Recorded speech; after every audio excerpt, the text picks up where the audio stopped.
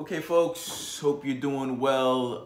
In the spirit of things, I've decided to record this little video so that you guys will have a little something to hold on to. I can talk to you a little bit more, but really everything is explanatory in the piece. This week, we're going to be looking at Greta Thunberg, environmental activism, the public sphere, and global media. Greta Thunberg is a really cool and interesting figure that I think we should all be looking at prior to all of this madness that's been happening in the last little bit. She has probably been one of the world figures that has garnered the most attention. Let's just jump in. So as usual, hello global media enthusiasts and social researchers. I hope that you're all managing well in these strange times, keeping your spirits up and your feather tip quills ever at the ready in the spirit of keeping pace with things and casting a critical eye on all phenomena. This week we'll explore the idea of the public sphere and its role as a space within which public opinion on matters, for example, environmental justice, is shaped since Al Gore came out with An Inconvenient Truth. Something that you may know back in 2006. It has become one of those pieces that has helped to continue to shape public opinion in the global sphere around such issues. So we'll also discuss the role and impact of elite media in shaping opinion in the public sphere around particularly environmentalism. And in this vein, we'll explore the figure of Greta Thunberg, comparing and contrasting ideologically opposed media critiques of her growing profile and public efforts. So there's sort of a look at how sort of those that support her, which tend to be on the left and to be more liberal, versus those that are her detractors who tend to be more on the conservative side. And you can make your way through that as you wish, of course. And just to keep our thread of hip-hop commentary going, which I think is cool, and Natalie, I'm thinking of you here, right? We will sample Kanye West's decade and a half old rant over media and government reactions to Hurricane Katrina, right? As another way of thinking about reactions to and media renderings of environmental disaster, but also to think through the African American community as a kind of internal world, another country, if you will, in a certain way within the United States, right? The third world within the United States, right? We will also think through the increasingly influentially global entity that is the NGO, the corporate organizational vehicle through which much of this kind of activism is made possible. NGOs are really crucial. We've talked about celebrity humanitarianism in the past. They usually work through NGOs like the one that Salma Hayek worked through to deal with tetanus, and it was connected with Johnson & Johnson in ways. They are usually not for profit, and they are usually non-profit, right? This focus on NGOs should really usefully inform the approach to your next proposal and project in which you analyze global media, a global media platform. So do the usual, write 450 to 500 words to get all of this together. Importantly, answer a minimum of 2 letter prompts from each section below. So I know that some of you guys will, find a way to hook on to the things that you like and kind of, just dabble with a couple of the articles, or maybe look at the videos and kind of sometimes, scrape across the surface. I really want you to get into the pieces this week. In fact, I've set it up in such a way that you literally really have to read into the pieces and draw quotes from them, because there's not as many videos this week. Creatively title and subtitle a piece so as to attract comments from your peers. Let's move on. So in the new public sphere, I want you to think through Manuel Castells, who, by the way, is a very prominent figure in thinking through media and communications. He came up with the notion of the network society, which is a piece of work and a set of thinking that has been well and sort of thoroughly has really entered into sort of communications theory very closely, Manuel Castells. He has written the piece, The New Public Sphere, so I want you to think through in terms of definition. What is a public sphere? How has it become global? What is the global civil society? How is the rise of the internet and social media, how is that implicated in the emergence of a global public sphere? According to Castells, what are NGOs? What roles have NGOs come to play in the global civil society? What influence do these organizations have in the public sphere? And how are NGOs different from traditional political parties or governments? And now, importantly, to keep the spirit of critique going, how, according to Castells, are social movements implicated in the global civil society? How do they influence the global public sphere?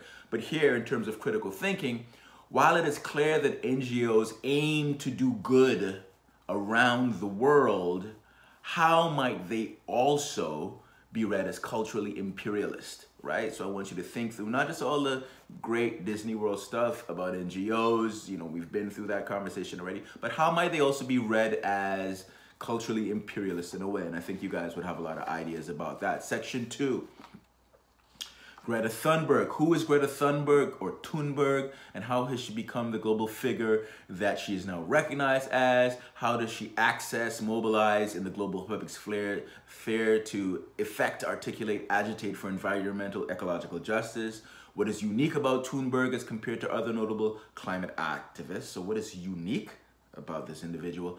How has Thunberg become the contemporary face of global climate activism? How are the slogans, "We don't have time" and "Our house is on fire" related to Thunberg's efforts? Draw quotes from the links below to enrich your discussion. And so that first link, The Intercept, has a very interesting video attached to it. I want you to take in that video, draw quotes from that video, get a real sense of who this young individual is if you don't know her or her work already, and use that to critically analyze the figure and the person and her work, and to think through, how is she unique, right? How is she unique? While Thunberg has managed in a relatively short time to amass significant support, and through her youthfulness to draw attention toward her cause, critics of environmentalism have set about to debunk what they believe is the non-profit industrial complex, arguing that Thunberg is but a puppet of more insidious capitalist forces. So that's a pretty challenging set of ideas. First is this use of the term non-profit industrial complex, as in military industrial complex, as in white savior industrial complex, as in prison industrial complex. So this idea of industrial complex, and what does it refer to when people start to use the term industrial complex? One such critic of Thunberg's is Cory Morningstar, who's recently published The Manufacturing of Greta Thunberg for Consent, attempts to make this case. You're hearing the words here, the manufacturing of, and this idea of for consent. Who does that invoke? Who does that evoke? What is that evocative of for you? Given what you've learned of Thunberg, what do you make of Morningstar's critique of environmentalism and of Thunberg's place in it? What is Morningstar's argument, really? What is the central argument? Does it resonate with you? How would you respond to Morningstar? And compare and contrast Morningstar's title with the titles of other major books written about Thunberg thus far. So I put together a little PDF myself. I had to copy and paste it from Amazon to create it. So take a good look at that. Look at the title of Morningstar's piece, and look at the titles of another 5 or 6 books that have come out about Thunberg right now, and think through, you know, compare and contrast them. What side do you fall on? Okay. Okay, so moving right along, author Helen Beltram-Lynn attempts to unpack or explain the Thunberg phenomenon, or the Greta effect, as some have referred to it. The author gives Thunberg's passion regional context. She talks a lot about Sweden and what does it mean for Thunberg to come from Sweden, and why is she so unique or different? What is it about Sweden as a space that has created the persona that is Thunberg? And I think it's interesting because we've thought about Latin America, we've thought about Africa, we've thought about India. Here we are getting an opportunity to think about Europe itself, a very particular part of Europe with a very particular sort of economic and social system, right, that allows for a Thunberg to sort of emerge. So I want you to think through that. So Greta Thunberg as a social product of Sweden. So how has elite media framed Thunberg, the Thunberg era of climate activism? From what you can tell, has the elite media acted as climate watchdogs, as corporate lapdogs, or establishment guard dogs, in your opinion? Have they supported environmental causes, kowtowed to capitalist interests or protected the status quo. And so you're going to use Boykoff and Ludek to make your case. So from all of these, please, draw quotes. I've asked you to answer a minimum of 2 from each section. So that's just a bit. That's 2 out of 4 in the first section, 2 out of 5 in the second section. That's just a bit of each of those sections. So do draw quotes, right? Draw the quotes to enrich your opinion. I want you to draw quotes. They're not hard to find. I've actually highlighted some parts of the articles for you. And then finally, Natalie and the hip hop listeners in the class. I know you're all hip hop listeners in some way or another, right? You should be, right? George Bush don't like black people, right?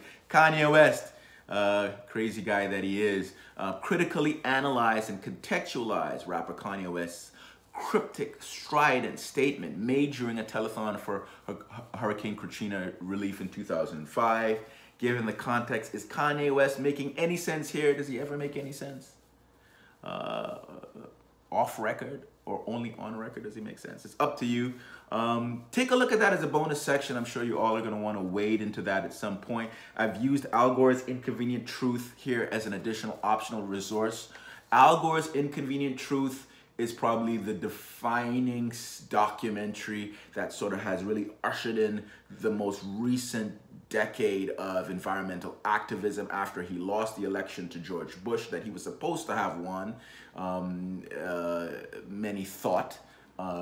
He quickly turned heel and became this global environmental activist. In fact, no one is, prior to Thunberg, no one is more famous or celebrated or recognized, or there's no figure that is larger than Al Gore and his Inconvenient Truth prior to sort of Thunberg, who's also is only very recent.